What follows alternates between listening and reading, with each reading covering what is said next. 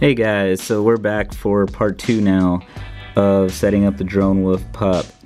This time we're going to be going through what I do in Cleanflight, how to set everything up to what I have my settings for. Yours might be a little bit different, and then I'm going to go out for a flight and see how everything goes.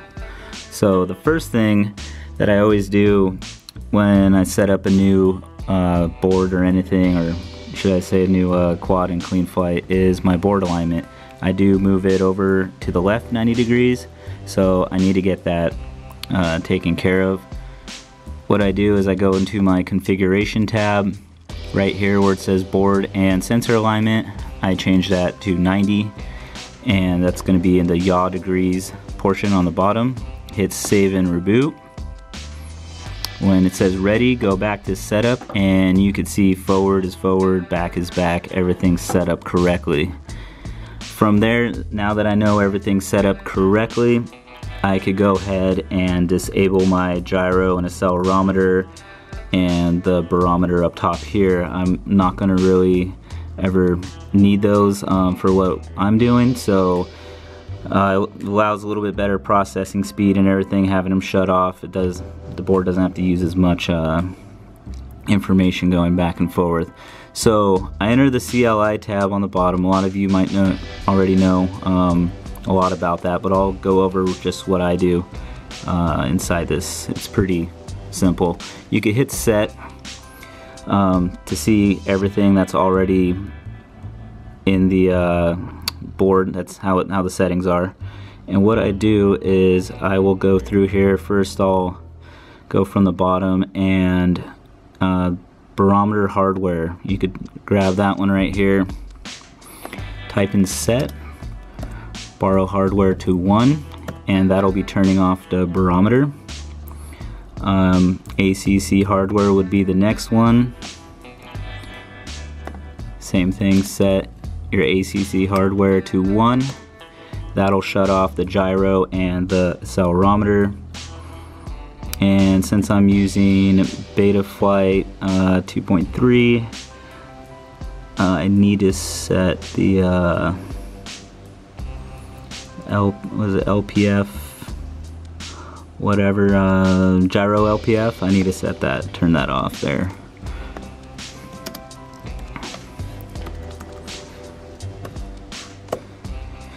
So with all those turned off, basically that's all the settings I really do. I do change my deadband here, and I'll do that right now, and I'll explain it to you guys later what I use that for on the receiver tab.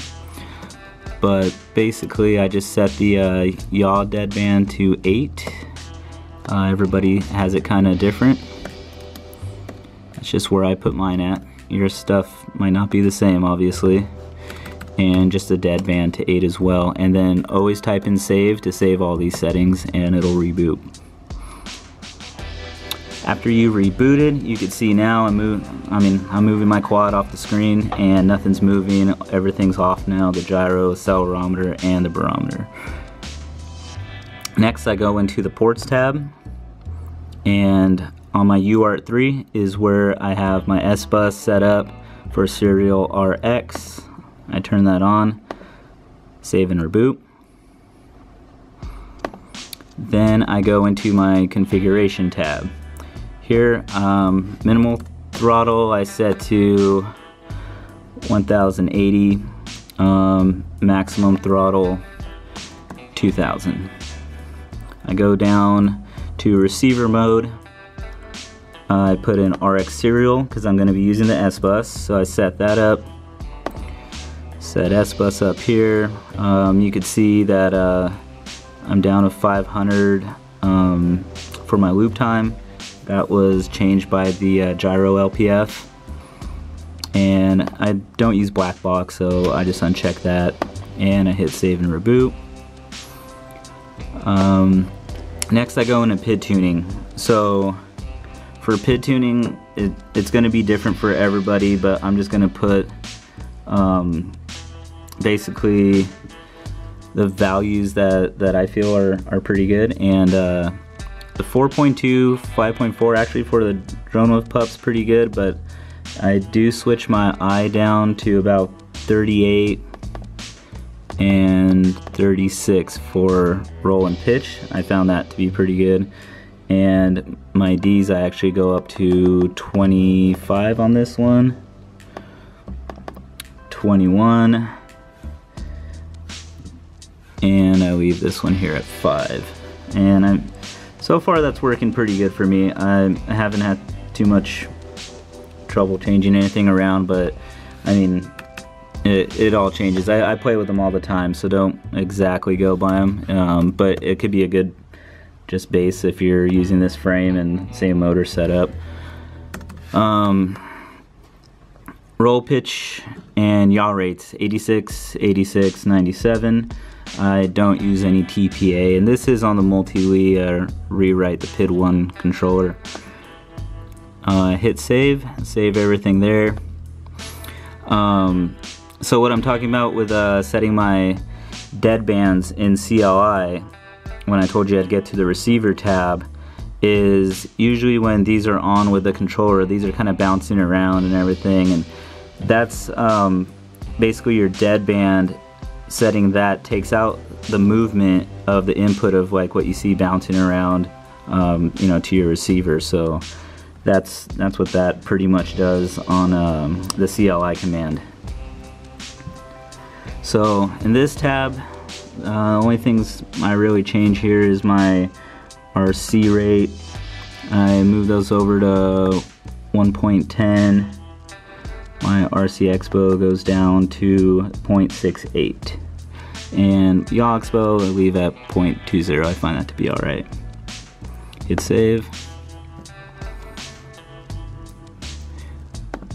Now we go to the modes tab.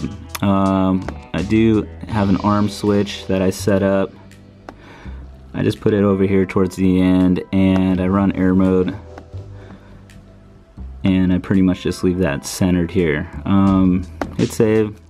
That's about it. I mean, it puts me in air mode and arms it, so that way I have it on a 3-position switch, which is my auxiliary switch 1.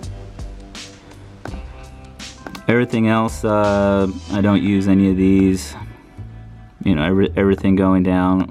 Motors, if I want to check anything, I guess. I don't use it too much, but that's pretty much my whole setup that I do here in Cleanflight. If you have any questions about anything I might have missed or not covered for you, just leave it in the comments below, and we'll get out to doing a flight. Thanks. Alright, we're out here getting ready to do the maiden flight now with the Dronewolf pup. After doing everything in Cleanflight, we'll fly it around and see how it goes, and if we need to make any changes, we will. But if everything's fine, we'll just leave it as is.